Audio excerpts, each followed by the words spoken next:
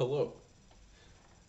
I just want to make a quick video saying thank you guys for watching the Nugget video. Um, it wasn't like a big deal, but it just felt like my magnum opus at the time, and it was a lot of fun to make too. I mean, recording it and then editing it, it was honestly a lot of fun. There was a lot of not hardships, but just a lot of struggles in the beginning because the reason I don't edit a lot of my content is because I've never found a good editing software. The best editing software I've ever used was Windows 7's Movie Maker, and you don't really have that on Windows 10 anymore, so yeah, I've been trying out a lot of stuff. I made a video in the past about OpenShot. OpenShot was terrible. I've tried to use stuff like DaVinci Resolve, and it's just really hard to use. I've tried to look at tutorials and stuff like that, and I can't figure it out. I'm sure in the future I will because it is a really good editing software from what I hear and what I've seen. But no, in fact, I used CapCut of all things. It was recommended to me by Ian, and yeah, it's worked. I mean, as you saw in the Nugget video, I mean, I don't do a lot of impressive stuff, you know. I do a lot of zoom-ins because it's funny. I can add text on the screen. I can cut things. That's all I want.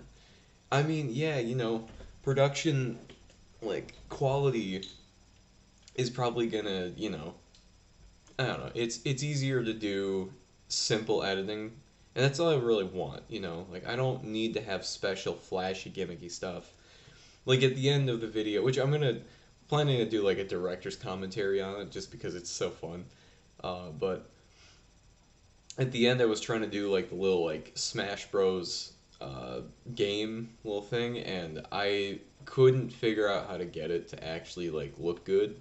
So the reason the whole screen was blue is because it's a blue or green screened video, and all I could do was just make it a filter on top of the video I already had.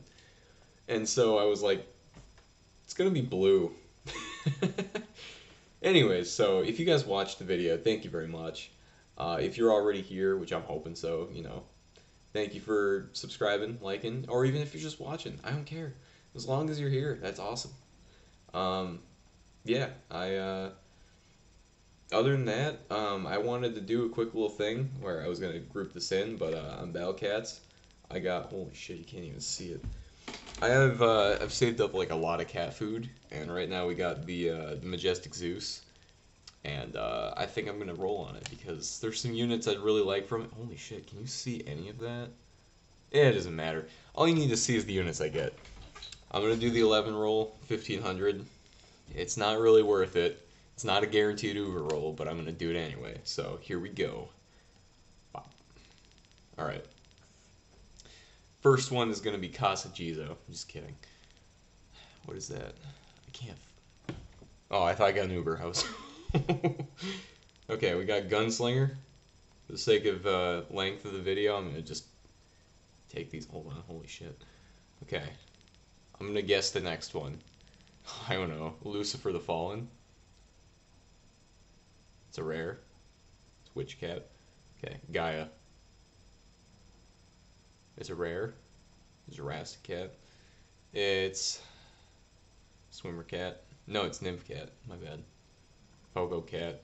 Oh no. This isn't turning out so well. Rover Cat. Okay.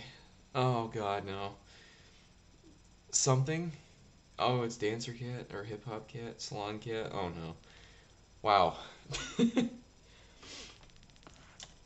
Well, if any of you play Battlecats out there, just let this be known. Don't waste your cat food when it's not a guaranteed Uber roll, because it's not worth it. I mean, you can get a duplicate, but a duplicate Uber is better than just getting, Jurassic Cat for the fucking 80th time. Anyways, that was a good time. So, yeah, that's about it.